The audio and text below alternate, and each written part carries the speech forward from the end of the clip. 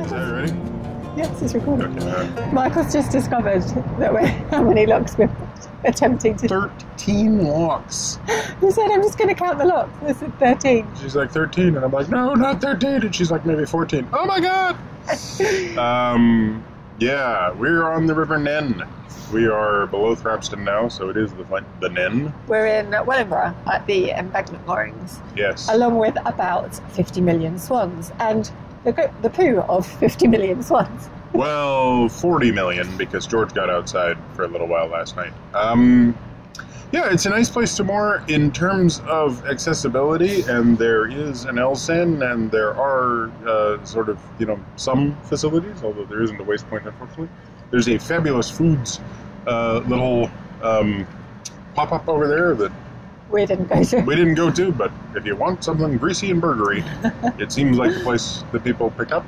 It's about a 20-minute walk into the town, which we did yesterday. Yeah. Went to the post office. Wellingborough is interesting because there's so many historic buildings. And they're in strange little places. Like, yeah. we were walking down this, I'm not even sure where we were. We were following a blue line on Google. And there was row after more modern buildings and everything. And then there's just this strange little oddity that's just sitting there. And it's like kind of Romanesque. Probably made in the Victorian time. Yeah. Yeah, there's some really interesting places to see on some of the walks. We went past the grammar school that opened here in 1569, I think it was. I can't remember. Yeah. So, yeah, historic place. The only thing is it was quite noisy last night with there's the white noise, but then there was also some kind of beeping as well, so... Well, the flour mill is the white noise, and it turns out it is a flour mill, and there's just a constant sound of that thing running. And then, yeah, there was various trucks backing up type sounds, and there were some alarms last night. And there's the compressor just over there, which is still quite noisy. But, I mean, it is very white noise, so as soon as we got into the boat and sort of shut everything up, it was like, oh, it's not so bad. But, so we tried to sleep. Yeah. That's okay. Yeah, yeah. But this morning, onwards, we're going to try and make it to the very outskirts of Northampton. Because there really are no EA moorings once we leave here. Yeah, there are other options, and we could stop there. There's like the Friends of the River Nene moorings, and there's some private pub moorings, I think. Yeah. But just because of... And there's some for-fee marinas. Oh, okay. Yeah. But just because of our need to be in Northampton and do things before I leave to do the walk, we're going to do a long push today. It's quite early. It's about 8:30. Yeah. Probably not early for some of you, but it's early for us. And we should get going. Yeah. All right. 13 walks. Yeah. George and I are off. George is on the hunt for more goose poo along the way. And we're going to meet Michael at the lock.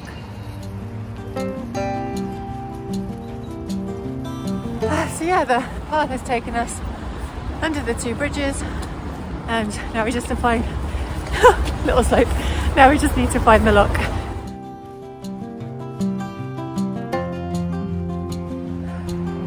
Got to the lock, it's just there, and because I'm ahead and ready, it's already set for Michael, so just need to wait for the boat now.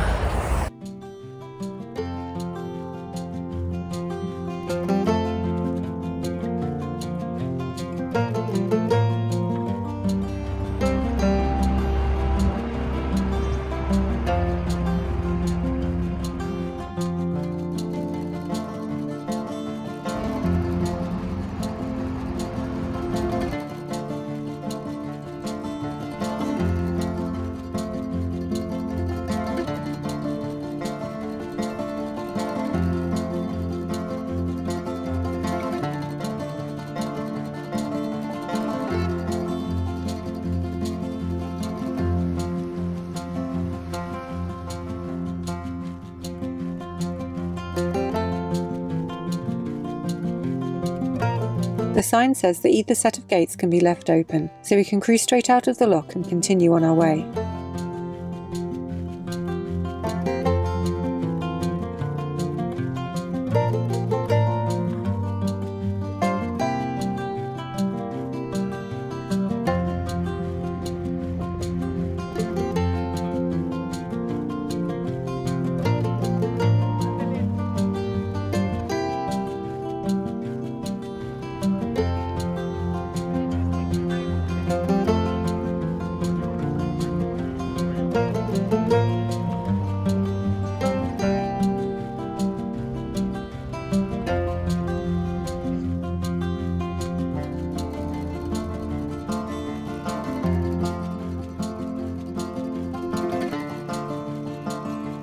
we've just paused below the lock because someone on a boat on a mooring shouted at us to tell us that he thinks that based on the level of water that the river's in flood in red and we shouldn't be boating.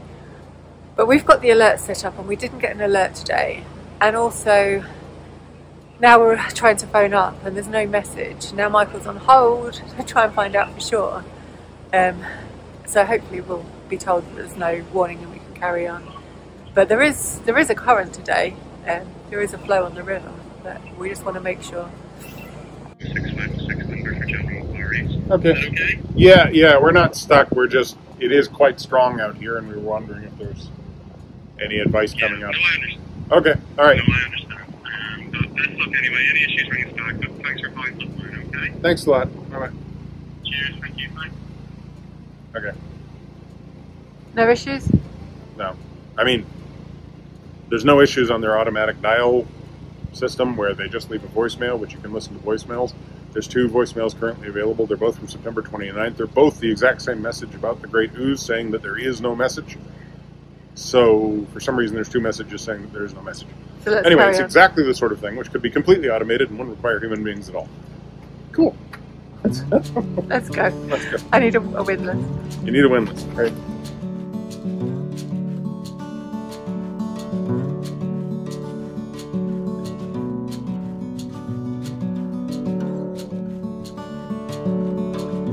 There certainly is a lot of water heading downstream. No wonder the local boater thought the river may be in flood.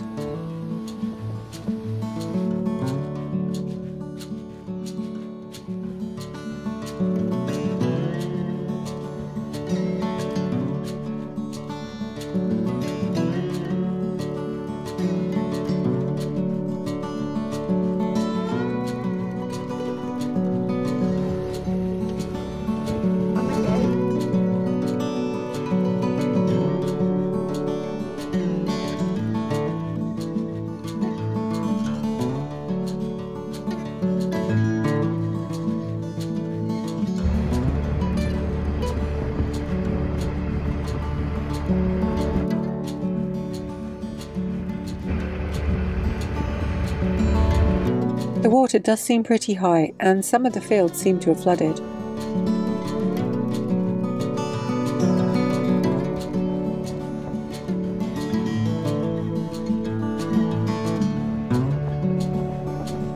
There's officially 7 feet of headroom on the Nene. If the river was much higher, we may not be able to fit through this bridge.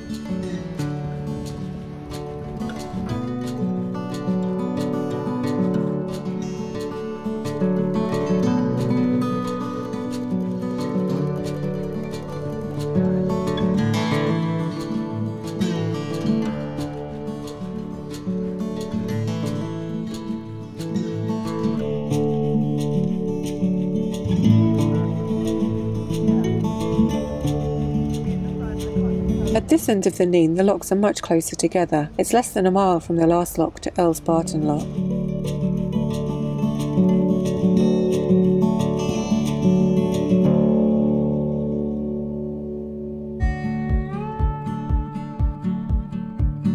After leaving each lock, Michael tends to moor up to come and help me reset it. On the Nene, the guillotine locks need to be left empty with the guillotine gates in the raised position.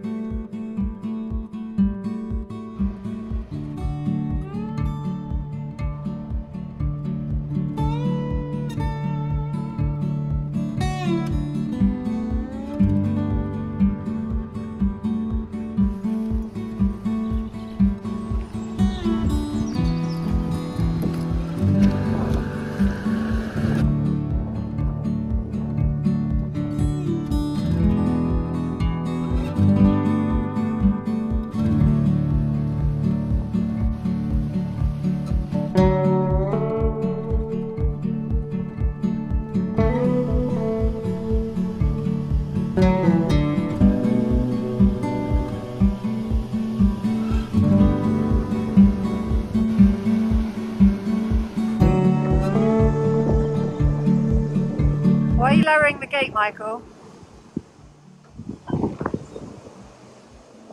Silly. No, it's wait 2 minutes. There. Push the button. What did you just do? You were waiting for me. You saw it. It was a conspiracy. You saw my thumb over the wrong button, and you were waiting, and the light went off, and I pushed that button, and it dropped the lock, which meant that it had to reset. So then I had to raise it. So then I had to do the 2-minute warning again. So we've had to wait 4 minutes instead of 2 minutes. And Joe is just like, I'm going to sit here and wait, and I'm going to videotape him, and then I'm going to laugh at him for doing it. I'm going to make fun of him. I'm going to put it on YouTube. The things I put up with. Seriously. Seriously. You're the one that pressed the wrong button. You saw me. I didn't know. I had full trust that you know the difference between raise and lower. You'd even told me it's too high. I can't reach the top button. It takes too much energy to lift my head above my hand above my arm. These boxes are really high, so instead of just having your arm out, you have to have your arm up. It's tiring. Yeah, so when I was like, it doesn't seem that high. Oh, it's just quiet. Georgie's a good boy. Georgie, he's a good boy. So, yeah, that was White Mills Lock there, and it's outside White Mills Marina, which is there. 5 looks done. I was wrong, it's only 10 I think we're doing today. So 5 done, 5 to go. And in other news, it's got really windy.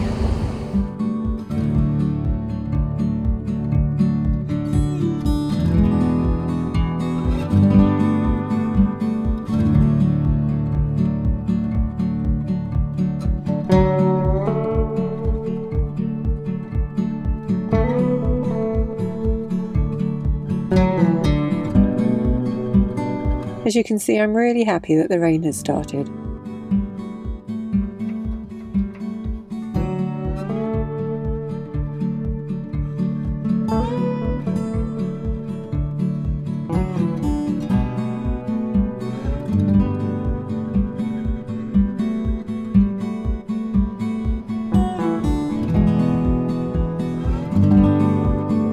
Just got to the next lock and it stopped raining, thank goodness.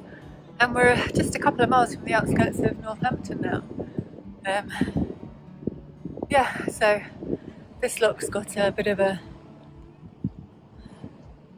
mobile home site next to it as well. And then on the other side, field of sheep. I'm just lowering the gate and Michael is poised to start raising the paddles on the other end.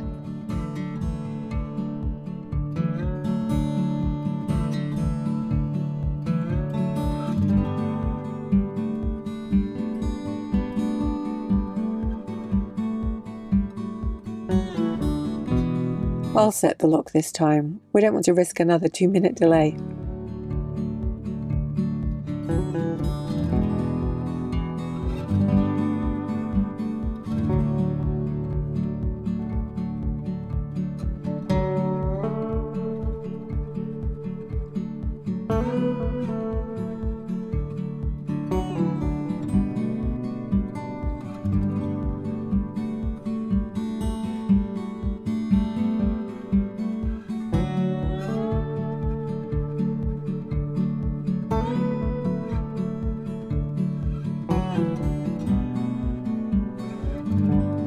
That is the face of a dog who wants to get off the boat and chase a ball.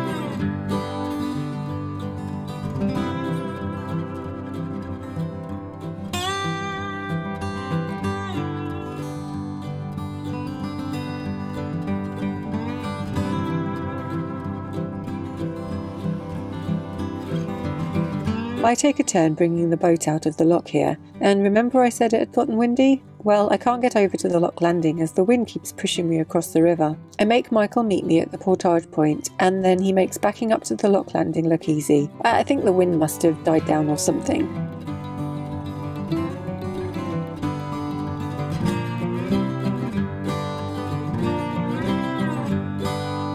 Once the lock has been reset, we get on our way.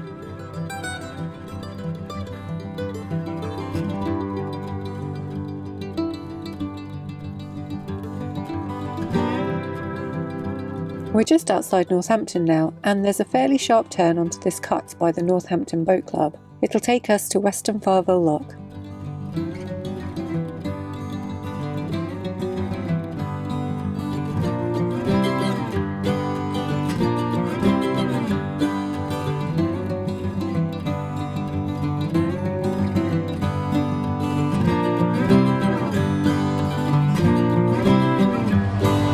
Potentially the last lock of the day, assuming there's a free mooring just on the other side of the lock.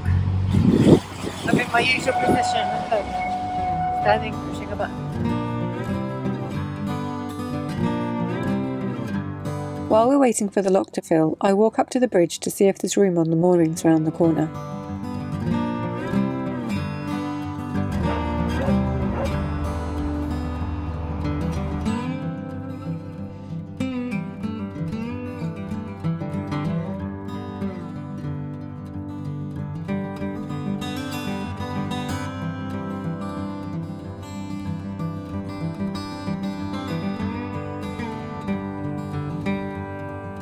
The sign on the floodgates state that the moorings on the washlands are available between the 1st of May to the 30th of September, and outside of these dates the moorings are for emergency use only. Since the date of filming is the 5th of October, we decide we'd better continue on to Northampton. Back onto the river, and those are the washland visitor moorings. We're heading upstream, so we're quite surprised to find such a wide section of river here, but I guess if this area is used to store floodwater, it makes sense.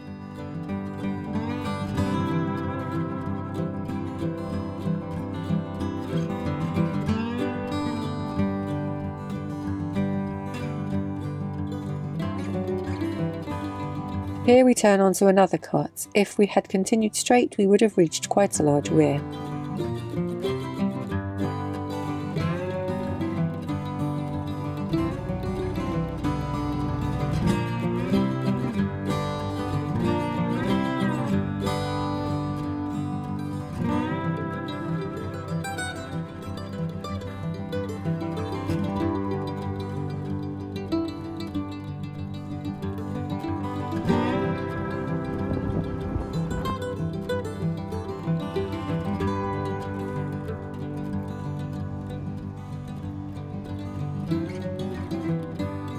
There are some visitor moorings outside this pub, but I presume you'd need to be a customer of the pub to use them, so we carry on.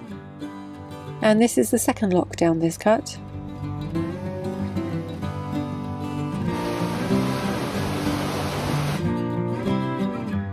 According to the sign on the lock, we don't need to reset it, so we can continue straight on.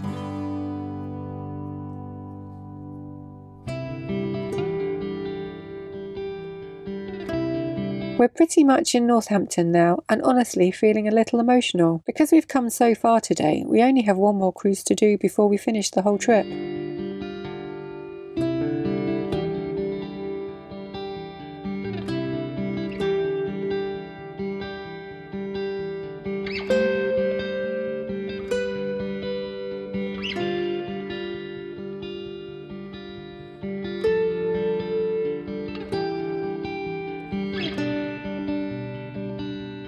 Back out of the cut and onto the main river once more.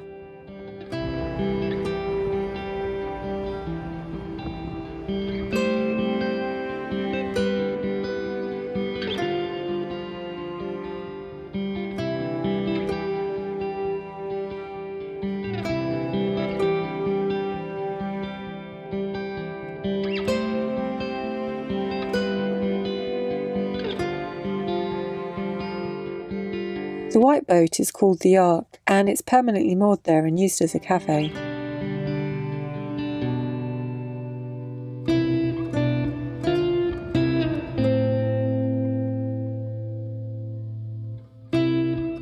These are supposed to be 48-hour visitor moorings, but I'm guessing that some of those boats may have been there a little longer than that.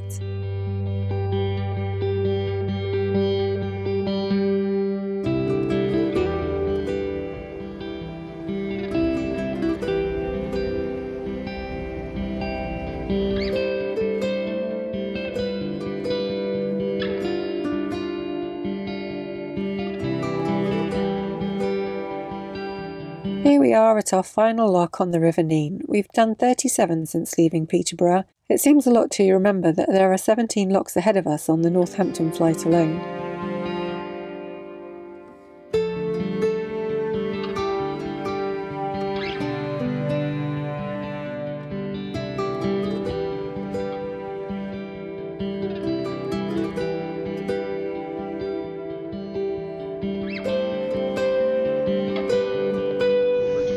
Apologies for the overexposure. Yeah, they're blown out. Sun back there. But hey, it means we don't have to wear sunglasses while facing you. I'm just too tired to move. That was quite the day, and not how we planned it, and not where we planned to end up. And not the mood we planned to end up in. Yeah. So this is Northampton. And this is Northampton Embankment. Yeah, Northampton Embankment, about 3.5, 4 miles further than we expected to go today. 2 hours longer, 3 locks further. Although I did say 13 locks, I actually meant 10 this morning, but then we ended up doing 13. Yeah. Because the mooring, I've probably said in the commentary, but the mooring that we were going to stop at below the lock was on a tidal bit between 2 tidal barrages. Yeah. And it said to only moor there in emergencies. Yeah, so except for from May 1st to September 30th. Yeah, so we're just outside that. We're like a week after that now.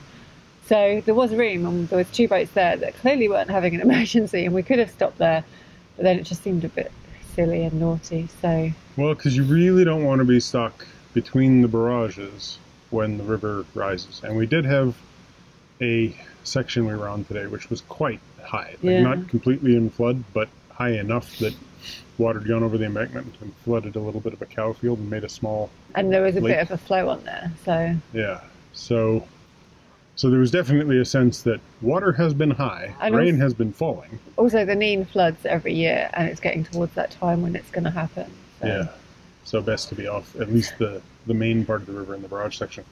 So now that we've passed through Northampton Lock, we're above that section. We are no longer on the River Nene. But there were 2 more mooring options that we thought we might do before here. The first one was a pub. We didn't realise it was a pub, and we didn't want to stop there. And the second one is actually an EA mooring, 48-hour mooring, and the boats on there have been there for longer than 48 hours.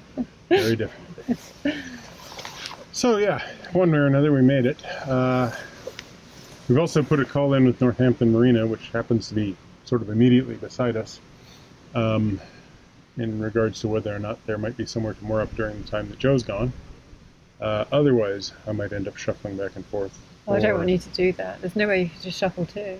Well, we'll see. Otherwise, I'm going to have to call and try not to get the fixed penalty of £100 for doing any of the things that they've told me I'm not allowed to do on the sign up there.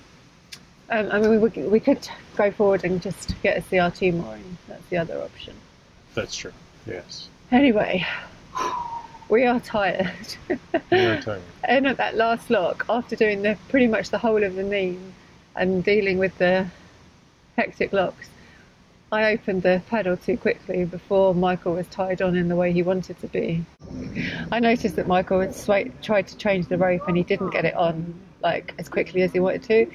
So I didn't get it on at all. Well, I was trying to be polite about you failing to get it on. So I dropped the paddle really as quick as I could, and I just got it dropped just as Michael got a rope around to stop the boat, which was accelerating forward. So it was fine, but yeah, well, it wouldn't have been fine if I hadn't gotten it on that bullet. But it just shows one hell of a noise. It just shows that even after 1,000 locks, when you're tired at the end of a long day, things can go wrong. Yeah.